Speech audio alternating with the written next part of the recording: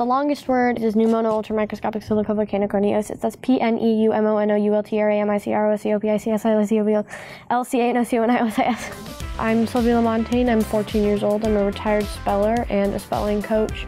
I went to nationals twice. These are all my medals that I've won from spelling bees. There's something like 9 of them I haven't counted. For coaching, I charge $25 an hour. Jubilation. Jubilation. If I'm doing something I love, why not make a little bit of money off of it? Once I finished 8th grade, I couldn't compete anymore. I aged out, but I wanted to be involved still somehow. So I started judging.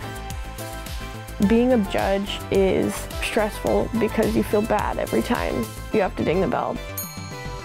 But it's something that I really, really love.